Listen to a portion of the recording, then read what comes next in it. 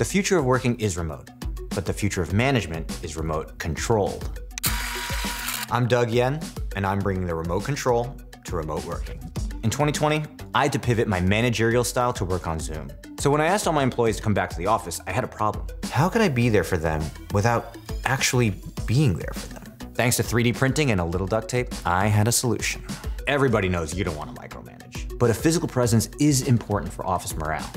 Now I can get back to collaborating with my team, mingling around the office, and most importantly, team building.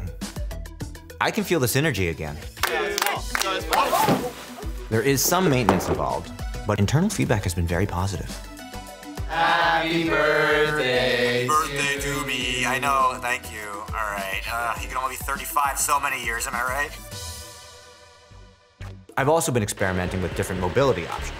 Sometimes you want to feel like you're just strolling around the office like normal. There are some kinks to work out, but hey, it's not like Steve Jobs built the iPod in a day. You gotta keep people on their toes. You never want your management style to get too predictable.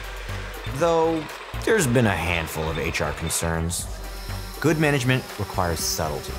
While I love to feel like I'm in the trenches with my team, nobody wants to feel like somebody's hovering over their shoulder. So I hover 10 feet above their head. What are you saying? The expense report for September, do you have it? I've been known as a disruptor in the industry.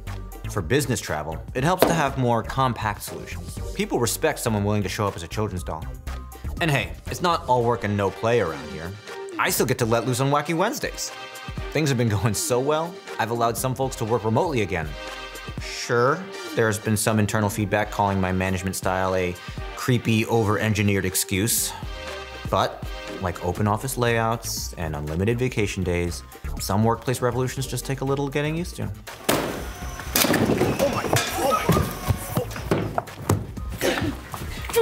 Some folks just can't think outside the box. I'm fine, Chris.